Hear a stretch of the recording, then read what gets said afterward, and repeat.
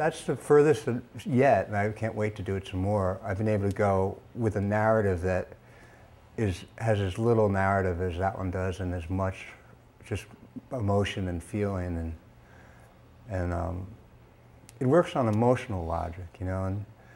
And here, for me, that's what cinema is about more than almost anything else. Cinema is there to capture things that you can't articulate.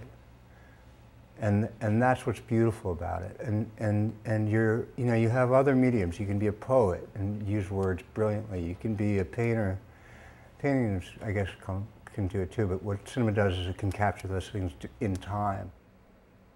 Something in a scene that you just think is never going to work, and it often happens, especially with young filmmakers. I generally work with people up there first and second time.